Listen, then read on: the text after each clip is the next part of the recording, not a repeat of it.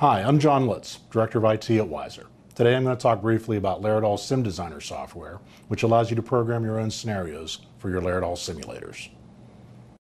SimDesigner is a powerful yet easy to use graphical interface for programming your Laerdal simulators. One of the nicest features of SimDesigner is that it can create scenarios for all of their programmable simulators, from SimMan 3G all the way to SimNewbie. SimDesigner creates scenarios that are used with Laerdal's new Leap software.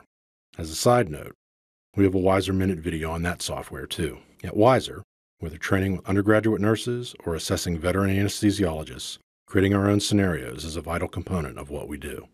SimDesigner gives you complete control of the mannequin, allowing you to set all of the physiologic parameters that the mannequin has.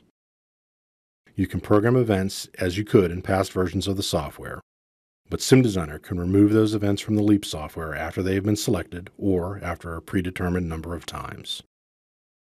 Of course, you can control all the aspects that you can with whatever mannequin you're working with, whether it's closing the eyes in 3G or setting cyanosis in SimBaby.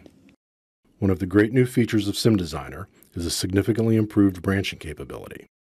In computer programming, these are called conditionals.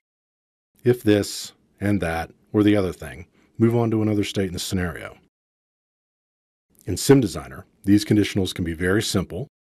If the heart rate goes above a certain level, move to the next state. Or they can be very complex.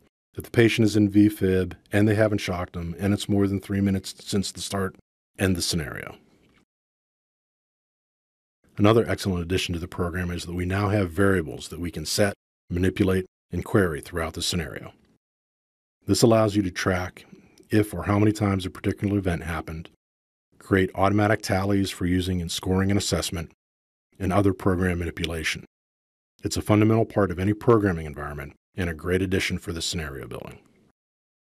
As you can see, there are a number of powerful additions to Laerdal's new SimDesigner software. In addition to the new features, they've made it significantly easier to program.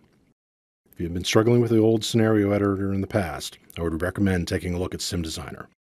In addition to being much more powerful, you can quickly create complex scenarios. Thanks for watching. I hope this has encouraged you to have a look at the new SimDesigner software and to start using it to solve some of the challenges at your simulation program. Thanks.